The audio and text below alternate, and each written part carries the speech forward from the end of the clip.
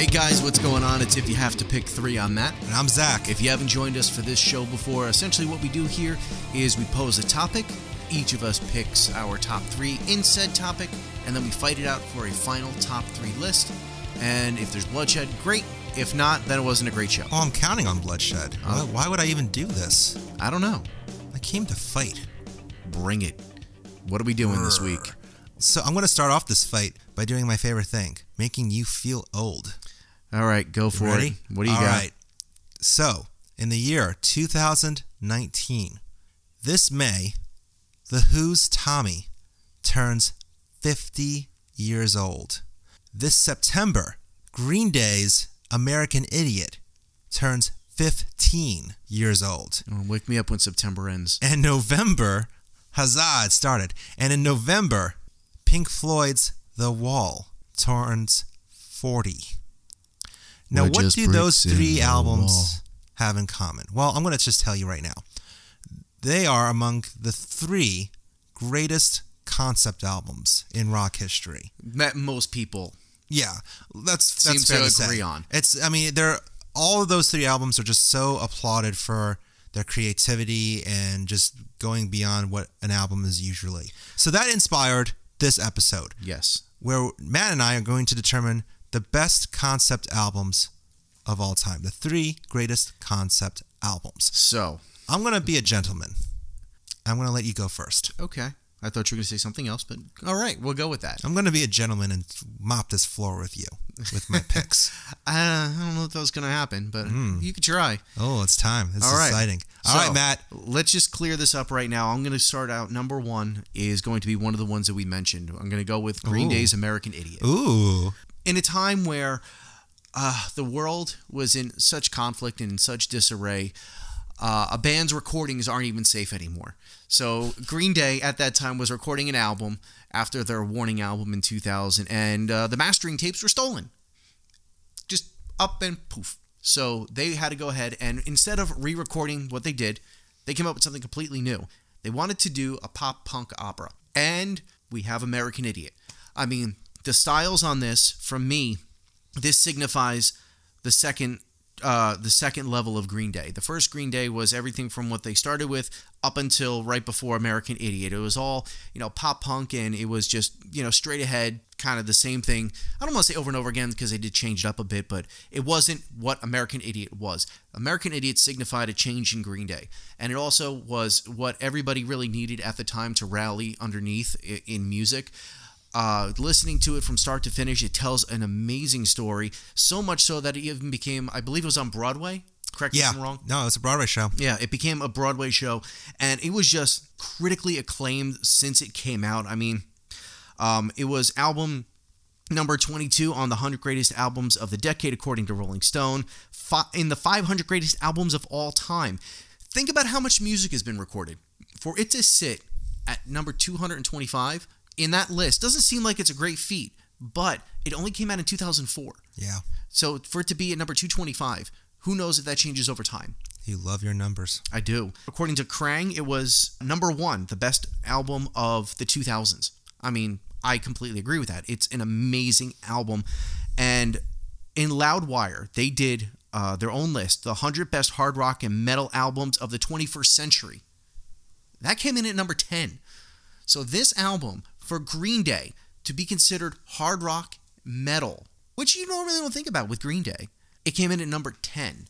So I think this is one of the best concept albums of all time, because one thing that we didn't mention at the beginning was concept albums are either very hit or very miss. Mm-hmm. Some bands try to put this whole thing together. Like, I'm going to take, for example, one band that I'm not crazy about when it comes down to concepts is Coheed and Cambria. A lot of people are going to disagree with me because they have this entire story that's drug out over a multitude of albums. In itself, Coheed and Cambria is a concept. You have to hear parts of the story on each of the albums. Doesn't really do it for me. But for something like this, I mean, where it tells everything that it needs to tell, it tells this very elaborate story throughout the entire album and just concludes, and it's a masterpiece, in my opinion. So, number 1. That's just one. That's just number 1. Number 2, Okay. If you disagree with me on this, I don't know if we're going to be able to pick anything else on this list. Number 2, one of the best-selling albums of all times, critically acclaimed from everybody across the music industry. I mean, we're talking people who have rated this album 5 out of 5, 9 out of 10s, 8 out of 10s, 4 out of 5s. Nobody has ever given this album a garbage review. Who's, in all the reviews I can find on this album, nobody's given it a garbage review. 45 at the time that I was checking this out, over 45 million copies of this album sold alone. It is 1 3/4 times diamond. Does it have a name? It does. Some would say that the album name actually isn't true because all sides of the moon are dark sides of the moon. Oh. Yeah. You went for a different Pink Floyd album. I went for Dark Side of the Moon. It's a concept album. Now, many people think of The Wall when they think of concepts. They did a movie. And they have all of this theatrics that go along with it. But all of what they learned with Dark Side of the Moon took it to The Wall and just did it differently and did it a little bit bigger. But whenever you think of the definitive Pink Floyd album, people talk Dark Side of the Moon. It's a concept album. It explores conflict, greed, time, death, mental illness, and it also was inspired by their former bass player Syd Barrett and his deteriorating health issues when he left the band. So, in total, this album has charted over 900 weeks for a concept album. How can you argue that that's not one of the greatest concept albums of all time? Okay, so... Number 2. That was number 2. Number 2. What is your final pick? Third one. I feel like in all of the ones that I've looked at and all the ones that I enjoy, I think this is one of the ones that I myself am perplexed why I like it so much. Not because the band isn't great. Not because the concept is out there, but because it's not normally what I like. When somebody who's tripping balls on acid tells you that, hey, let's do this album, and in doing this album, we're going to do it as us, but as another band, and we're going to play in the style of the other band, but it's going to be us playing. I think I know where you're going with this, but continue. What the hell are you talking about? And then they put it together, and it's out there for the world to hear. Sgt. Pepper. Yep.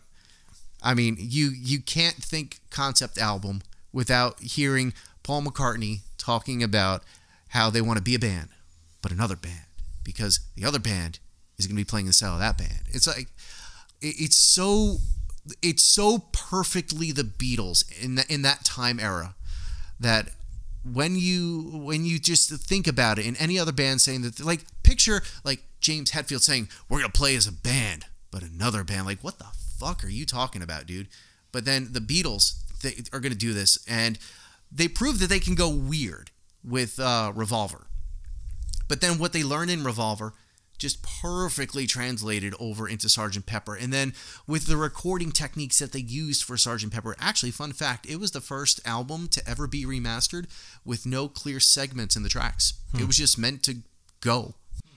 So I think with the concept of the Beatles playing in the style of another band, but still being the Beatles, I think it's so great. And then just the songs that come out of it, I mean, it's one of the best of all time. And on top of that, the band never played this live. Ever. Just simply because at that time they were done with touring. So for people to fall behind a concept album and never see it live, because they were never going to do this live. Actually, John Lennon said it best, that you could have taken 4 wax figures of the 4 of them, and that would have been fine. Because it wasn't about the music at that point, because the Shea Stadium concert, because the technology at the time just wasn't there. They're playing, they can't hear themselves, and the crowd can't hear them. 50, 60,000 screaming girls at Shea Stadium? The band never wanted to perform after, that they were getting worn down and tired. So now that they could just concentrate in the studio and focus on the music, and then tripping balls on acid and coming up with this.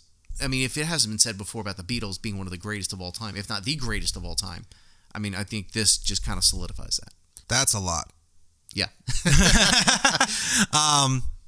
So I'm already going to tell you, I'm looking at my list right now, and I'm hearing yours, and I already have a compromise, even though I still feel like we're going to be, even though I have a feeling we're still going to be fighting about something. Go on. I had different picks though, even though, yes, all three of those are classic albums. Mm-hmm. My first one is one that I mentioned already in the beginning. Okay. The Who's Tommy. Okay. The story of a deaf, dumb, and blind boy that includes his experiences of life and his relationship with the family. It really is the Who's masterpiece. They were just a great rock band before this, and finally they are just using their exceptional musical skills to create one of the most incredible records, one of the most vivid stories. I mean, you mentioned American Idiot, which is one of my favorite albums. Without Tommy, American Idiot probably would not have been thought up of, or at least the idea of them doing a concept album wouldn't have crossed their minds. This is going to be a hard sell for you. To me, Tommy is the ultimate rock opera. It was on Broadway, where it was even taken to a whole new level, and the fact that 50 years later, Tommy is still just incredible sounding, it's still moving, I think makes it one of the best concept albums of all time. You're going to have a hard sell on this, and I'll tell you why. No, you let me finish. You let me finish. You shut your mouth, and you let me finish. You let me finish, damn it. No. You let me finish. I let you talk about charts and selling platinum albums and what Loudwire thought of Green Day. You let me finish. You shut it. Anyway.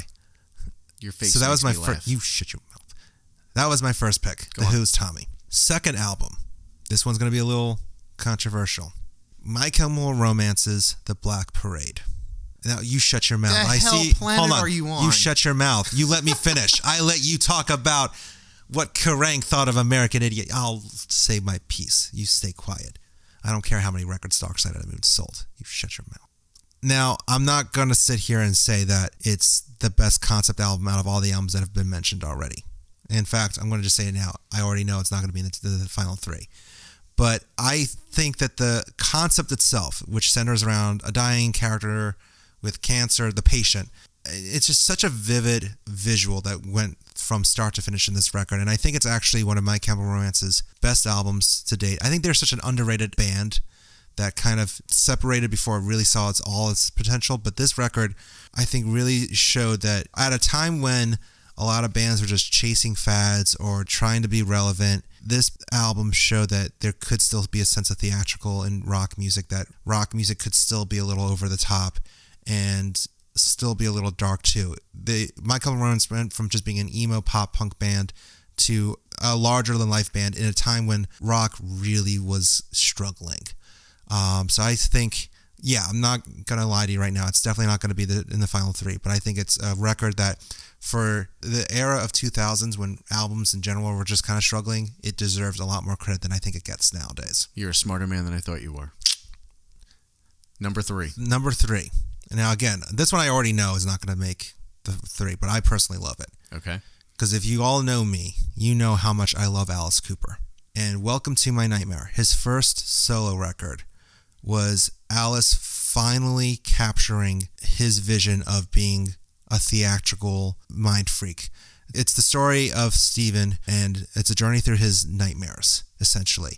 It was the first record where he split with the Alice Cooper band, because the Alice Cooper band just wanted to be a rock group, and he was like, no, I want to up the ante of the theatrics. $1 Billion Babies, we're getting close to it. I mean, it's one of my favorite records, that one in particular. But Welcome to My Nightmare, he finally captures the nightmare that he's been visioning. It's the persona of Alice Cooper times 10.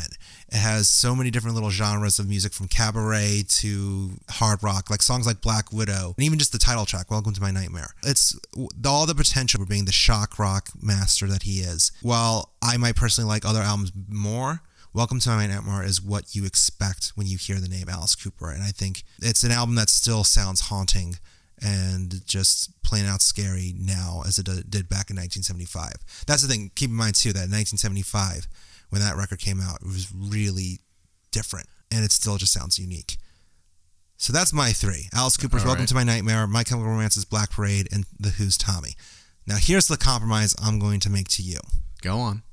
As long as you let me keep Tommy in the final 3, I will let you pick the other 2, because I love all 3 albums. I'm inclined to say please keep American Idiot in there too, because that was an album actually that I was struggling to not include on my list, because it really is American Idiot is one of my favorite albums of all time, not even concept albums.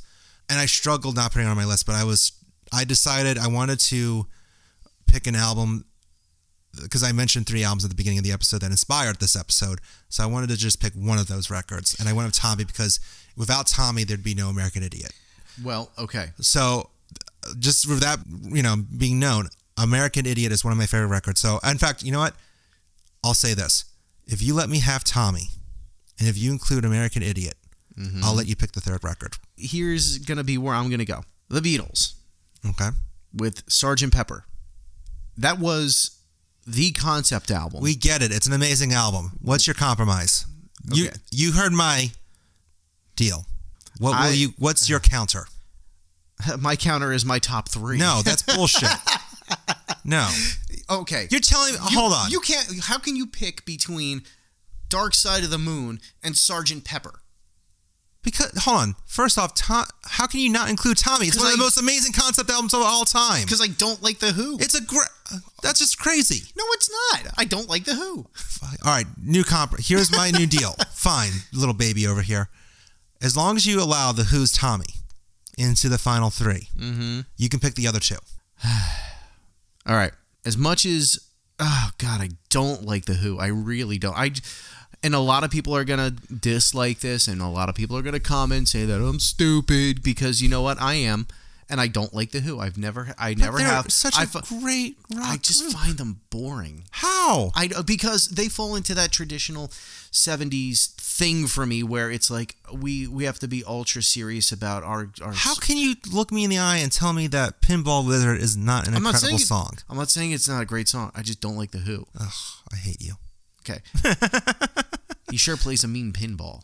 No, all right, fine. This is my my final deal. Your final deal. If you let me have Tommy in the final 3, you can pick the other 2, because I love all 3 of the albums that you picked. Okay. For me, I have to keep Dark Side of the Moon. Okay. I have to.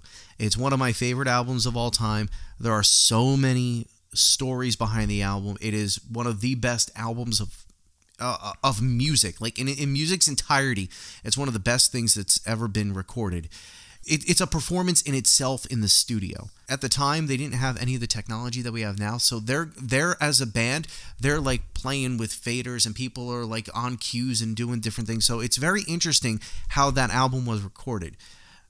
Then the concept of the Beatles and Sgt. Pepper and all of the techniques and everything that went into that, it's a performance on its own.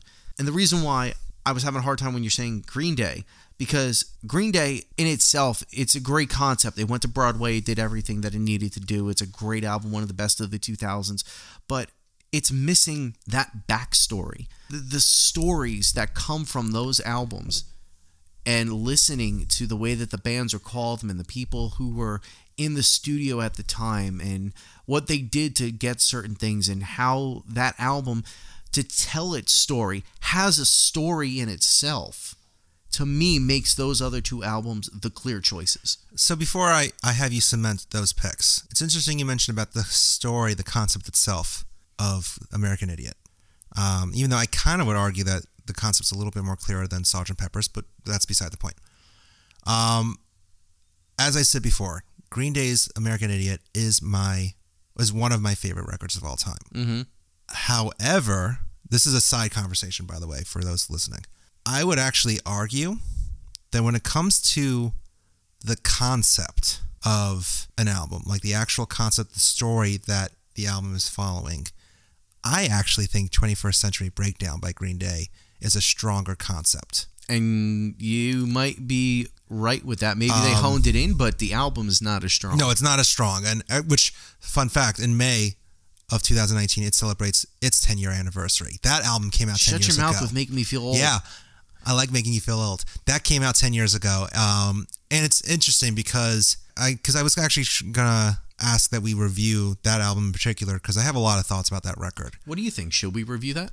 Let us know. Let us know. Comment on Facebook, Twitter, Instagram at Epic Footnote. Let us know if you should. But in short, that's an album that if they had cut a few songs and maybe even a few seconds on songs here and there, it could have been a lot better of an album.